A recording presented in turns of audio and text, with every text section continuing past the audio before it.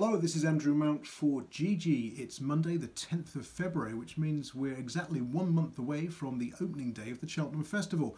So I want to use this video and those coming up in the next few weeks to discuss Cheltenham Festival matters. Now, we're going to kick off with some general stats and angles regarding wind operations and first-time headgear. Now, I was reminiscing recently with a Cheltenham racegoer regarding a horse called Your Special, the 33-to-1 winner of the 2006 Kim Muir. Now, Your Special had apparently had wind surgery before that run, but of course this information wasn't available to punters, and it certainly wasn't in the race card as it is now. Now, since January 2018, wind surgery has had to be declared. So for the last 2 Cheltenham festivals, we've had this information available.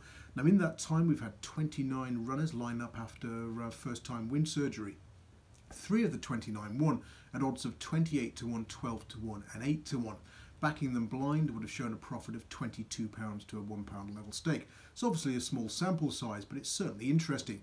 And in handicaps only, the record is 3 from 19 for a profit of £32. So certainly look out for those and perhaps give them a little bit of extra weight next month.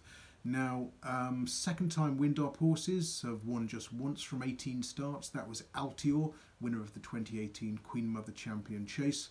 Although those having their third run after wind surgery won 2 of their 14 starts for a small profit. And the only 2 who started shorter than 12-to-1 both won. They would Beware the Bear, last year's Ultima winner at 10-to-1, and Top of the Game, who won the RSA at 4-to-1. Again, that was last year. So certainly, look out for those W1, W2 and W3 symbols on the Racing Post race card.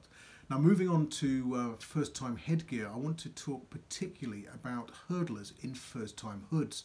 Now, regular readers of my blog on GG.CO.UK and listeners to William Hill Radio will know I often oppose hurdlers wearing this particular form of headgear for the first time because they've got a terrible record.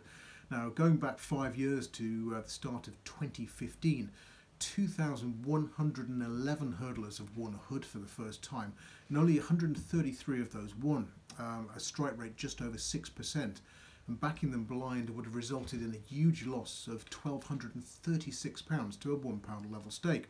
Now, obviously a lot of those were big prices, but at the Cheltenham Festival only, the record was 0 from 19, and they include Epitante, the current favourite for the Champion Hurdle, who was beaten at odds of 15-to-8 at this meeting last year in a first-time hood. And if we extend it to Aintree, again, no winners in that time period. This is the Aintree Festival in sort of early April, and they include high-profile flops like Apple Shakira, who was a 17-length third when the 13-to-8 favourite for the anniversary hurdle at a Grade 1 juvenile contest. So that brings me to Pentland Hills, the current second favourite for the Champion Hurdle, around about 5-to-1 or 11-to-2. Now, a lot of punters are crying out for Nicky Henderson to put a hood on him for the first time. However, if we look at all Class 1 hurdles, horses in first-time hoods in the last 5 years, just 1 winner from 81. So I wouldn't be, if you're a fan of Pentland Hills, if you back the horse anti-post, or if you're one of the many thousands of owners, I certainly wouldn't be jumping on that first-time hood bandwagon because it's not been a good angle in recent years. He's a horse I'm quite happy to side with in the Champion Hurdle, but if I see H1 next to his name on the race card, then I'm going to take him on. Right, that's it from me until later this week when I'll be discussing specific trainer angles for the festival. Until then, cheers and best of luck.